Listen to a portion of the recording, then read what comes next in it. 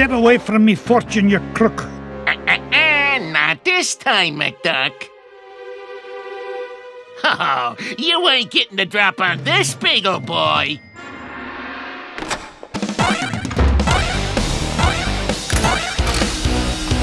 I'm gonna get you. Oh dear.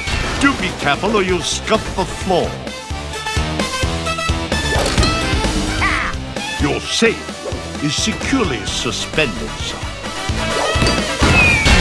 Oh, that's smart. I think I'll bust him with his bust. Oh, my aching head.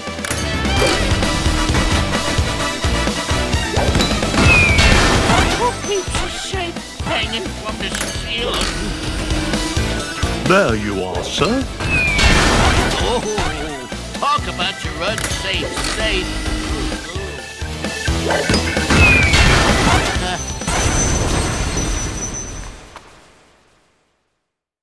Curse you, McDuck! This ain't the last you'll see of me!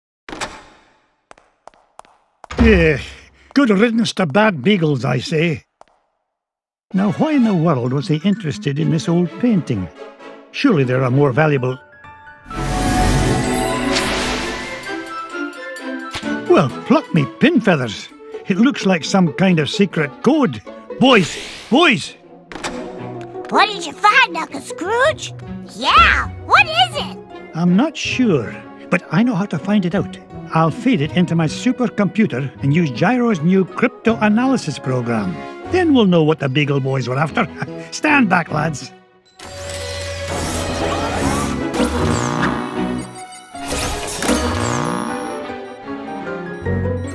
Brigadoon!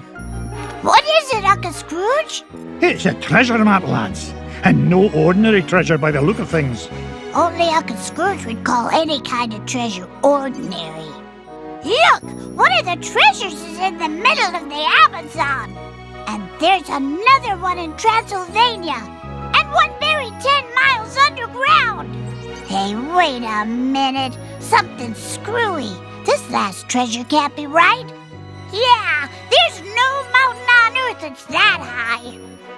Well, according to the Junior Woodchuck's guidebook, to get there we'd have to take about 537 million steps straight up till we reach the moon.